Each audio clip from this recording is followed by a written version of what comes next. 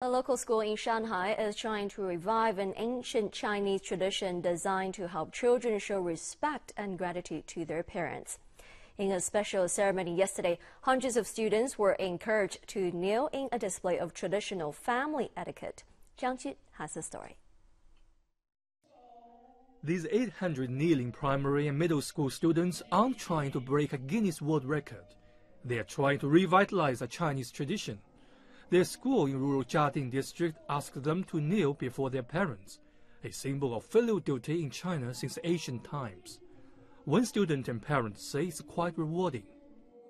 I didn't feel embarrassed. I learned to show gratitude. When I think of raising my child up to this age, I would always become sentimental. But at this moment, I feel all my efforts have paid off. Besides getting down on their knees, the schools asked students to recite from the traditional Chinese three-word primer, a book that sets out the essentials of Chinese filial duty and family values.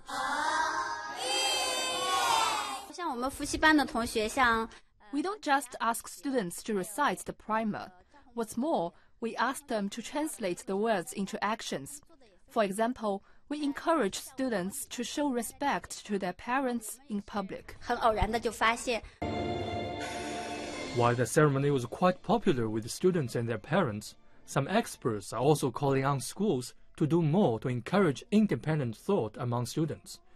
They believe a sense of independence will play an even more important role in their development. Zhang Jun, Shanghai Live.